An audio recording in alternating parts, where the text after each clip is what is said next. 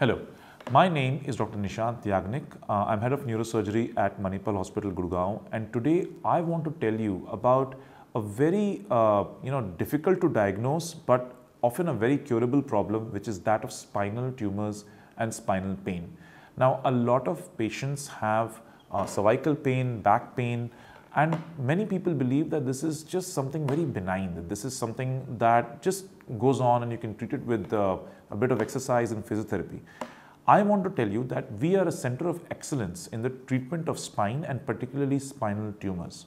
Now, what happens is that if you have a spinal tumor particularly, your symptoms won't resolve. They will start progressing, and once they reach a certain progression, that is the time that patients usually come to us. Now, that is often the time when things have been delayed for so long that we are not able to preserve their function despite the removal of the tumor.